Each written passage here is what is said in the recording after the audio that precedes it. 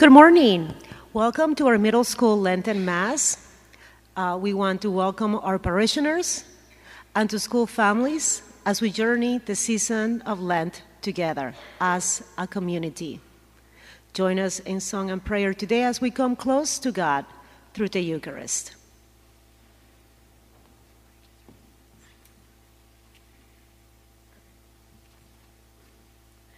The question of the week is, what do I seek this first week of Lent? Why do I knock, seek, and ask? Our celebrant this morning is Father Tom Lamanna. Thank you, Father Tom, for being with us today. Please stand and join together in singing our gathering song, Led by the Spirit, number 125, number 1, 2, 5.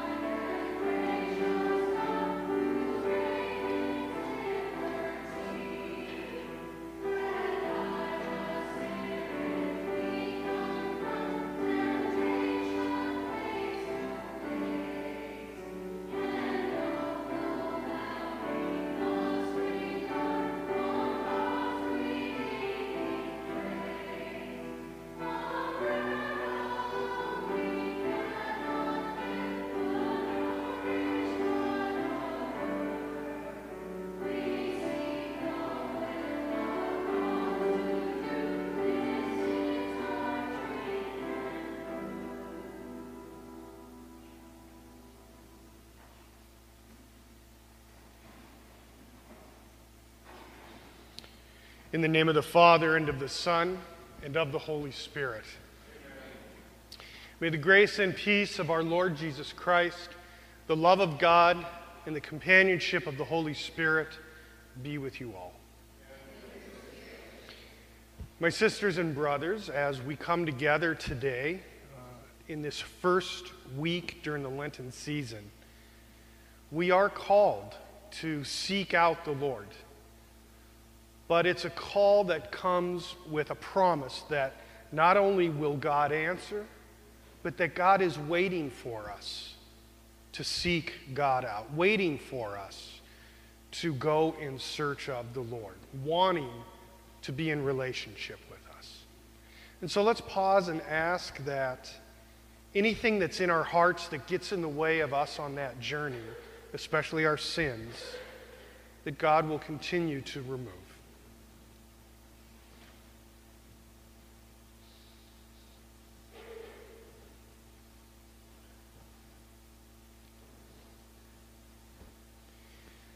Lord Jesus Christ, you come to reconcile us to one another and to the Father. Lord, have mercy. Lord Jesus, you heal the wounds of sin and division. Christ, have mercy. Lord Jesus, you intercede for us with your Father. Lord, have mercy. May Almighty God have mercy on us, forgive us our sins, and bring us to everlasting life. And let us pray.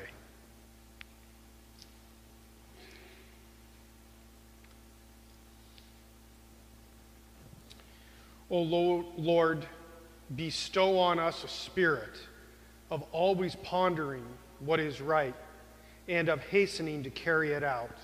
And since without you we cannot exist, may we be enabled to live according to your will.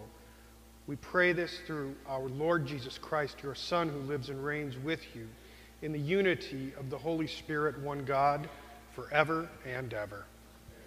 Let's be seated and listen to our readings.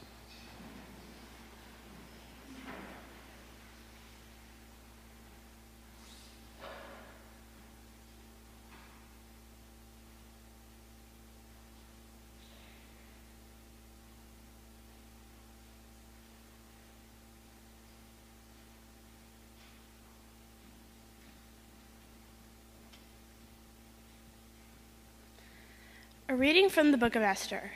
Queen Esther, seized with mortal anguish, had recourse to the Lord.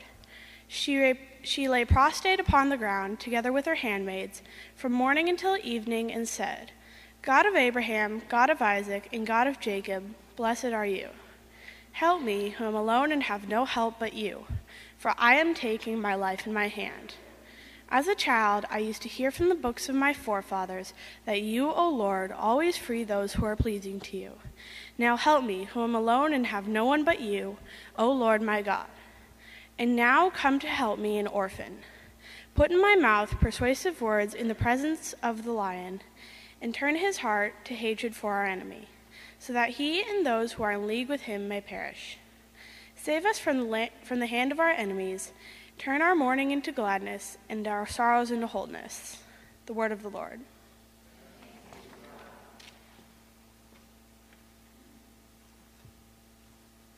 Our response is, Lord, on the day I called for help, you answered me. Lord, on the day I called for help, you answered me. I will give thanks to you, O Lord, with all my heart, for you have heard the words of my mouth. In the presence of the angels I will sing your praise. I will worship at the holy temple and give thanks to your name. Lord, on the day I called for help, you answered me. Because of your kindness and your truth, for you have made great above all things your name and your promise. When I called, you answered me. You built up strength within me. Lord, on the day I called for help, you answered me. Your right hand saves me. The Lord will complete what has been done for me. Your kindness, O Lord, endures forever. Forsake not the work of your hands. Lord, on the day I called for help, you answered me.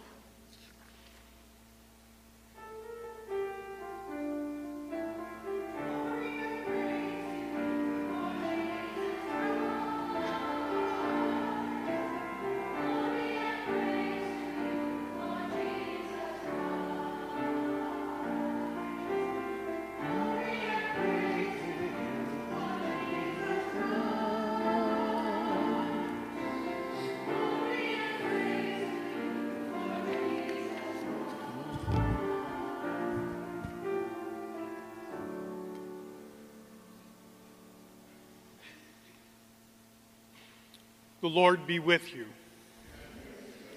A reading from the Holy Gospel according to Matthew. Jesus said to his disciples, Ask, and it will be given to you. Seek, and you will find. Knock, and the door will be opened for you. For everyone who asks receives, and the one who seeks finds, and to the one who knocks the door will be opened.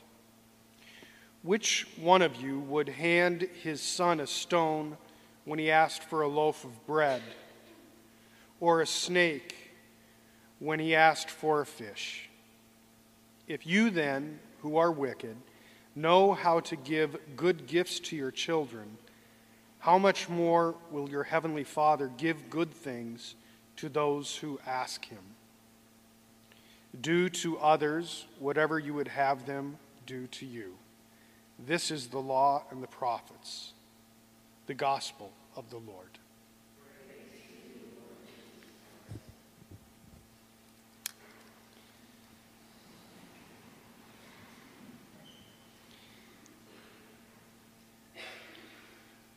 There's a picture.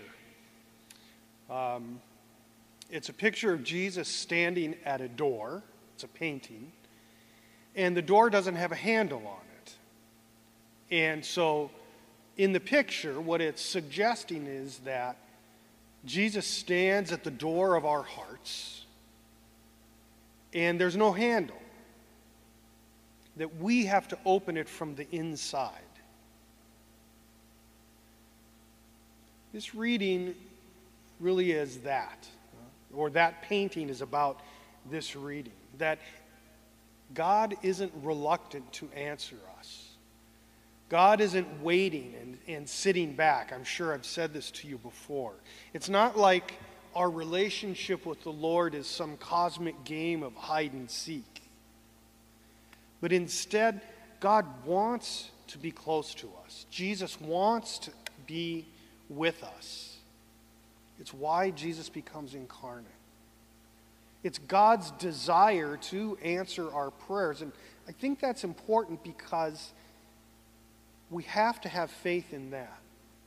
That helps our prayer lives. You know, what we want and what we seek, our desires are a good thing and a place where we find God loving us. And I say that because sometimes we think, no, our desires are mostly going to be bad, so we have to get rid of them. That's not it. It's about understanding the difference between the good ones and the ones that lead us toward love and the selfish ones. So, Jesus stands at the door, waiting, knocking, ready to enter, ready to answer when we reach out. Now, sometimes in our lives, we don't realize the love that's around us. Sometimes we're surprised. When I was a sophomore in high school, I was 16 years old. It was the end of the year, so I wasn't much older than you are now. My older brother was getting married. And my older brother and I had a close relationship. I loved him. When he went away to college, I really missed him. He used to beat up on me all the time because he was an older brother and he could. And, you know, verbally jousting and I suppose going at me. And so anyway, I thought, you know, this guy doesn't really like me that much. And when he got engaged, he asked me to be in the wedding party. And I was floored, absolutely floored, because he had really good friends and so forth. And I couldn't believe it. And I remember saying to my mother, I can't believe he'd ask me that. And she said, well, why? He loves you. He's your brother. He loves you. Sometimes we have expectations and we just don't know. And sometimes that's true in our relationship with the Lord. That God's just kind of out there and God is, you know, yes, I know in my head that God loves me, but do I know it in my heart of hearts? Do I realize it? That's an important piece to this journey for us as Christians. And so I would say to you, knock, seek, trust. And sometimes realize that it's not us that has to do the knocking, but it's Jesus that's doing the knocking. And we respond. Okay, how do we do that? How do we do that? Because these are all really nice ideas, but they can get lost a little bit. Prayer can be a simple thing. It doesn't have to be this, you know, kind of journey with a treasure map and we're trying to find some secret that's hidden. Start with reading Scripture. You're capable of that. And think about it. Reading the gospel stories and kind of thinking about, well, what does this really mean? You know, there's stories you've heard at church all your life. There's stories, though, that, you know, sometimes when we're younger, we kind of hear them but don't listen to them. We hear, but we don't always listen because we don't understand. Because we're in first, second, or third grade, which is a really great thing to be. But as we get older, our capacity to understand grows. So you're at a point where reading these gospel stories, they might strike you in a different way because you notice things that you didn't notice before, partially because you can. That's a simple way to pray. And any of the adults in here will tell you that really never stops. That is our ability to see something different that we hadn't seen before. We've heard it, but we hadn't noticed it in the way we notice it now. And that's kind of the beauty of Scripture, is that it always is alive because the Spirit is active. And so that's hopefully a practical suggestion of how do we have this relationship with the Lord. Lastly, at the very end, the golden rule. This is the golden rule in Matthew's gospel. Do unto others what you would have them do unto you. And then Matthew adds this line, this is the law and the prophets. Now for us, we kind of think, okay, that's nice. But if you were Jewish, if you are Jewish, or if you were Jewish in the first century, it would have had a very different meaning. Because the law and the prophets is technical language or kind of code language for all of Scripture. All of Scripture, the law and the prophets and the wisdom literature. And so what Jesus is saying is, this thing I'm telling you is a way to summarize the whole Old Testament. The whole thing, and it's a lot. And we have really different images of God, and some of them are hard to understand, and we don't get it. God is acting like this great warrior for Israel, and Jesus is saying all of it comes down to this. Do unto others what you would have them do to you. And sometimes we need those summaries like that. Our relationship is a relationship with a God who wants to know us, who wants us to know God, who wants to be known by us. It's a God who's eager. In that relationship that's kind of God and me, but in the relationships around us too. And sometimes we get surprised by the love that's around us. Let's stand and let's bring our prayers before the Lord. We pray for our Catholic Church, for Pope Francis, and for the people of God around the world to celebrate Mass today. Locally, we pray for Archbishop Peter, for our parish priests, for our Dominican sisters, and for lay workers. We pray to the Lord. Lord, hear our prayer. We pray for the Lord as we honor Lenten traditions of prayer, fasting, learning, and serving. We pray for our middle school global service project, for our service to our sister parish, St. Wenceslaus in Colombia. We pray to the Lord. Lord, hear our prayer. We pray for the United States. We pray for a renewed spirit of generosity within our local communities this Lent, especially to communities struggling with storms. We pray to the Lord. Lord, hear our prayer. We pray for St. Patrick's Church and School. We pray for our parish staff and for our priests. We especially pray for those who are preparing to receive the Holy Spirit in the sacrament of confirmation on March 12th. We pray to the Lord. Lord, hear our prayer. We pray for those in our community who are sick today in mind, spirit, or body. May these who are so dear to us be blessed with hope and peace by our prayers and kindness. We pray for Debbie Rupert, mother of Ellie Rupert, for Joy Mumford, mother of Shay McMail, for Joe Hiller, father of Matthew and Stephanie Hiller, for Father Henrio as he heals from heart surgery, for Monica Iliaqua, mother of Gabriel, for Patricia Miller, mother of Mr. Miller, as she heals from pacemaker surgery, and for students, teachers, families experiencing illness. We pray to the Lord. Lord, hear our prayer. We pray for those who have died and for their families. We pray to the Lord. Lord, hear our prayer.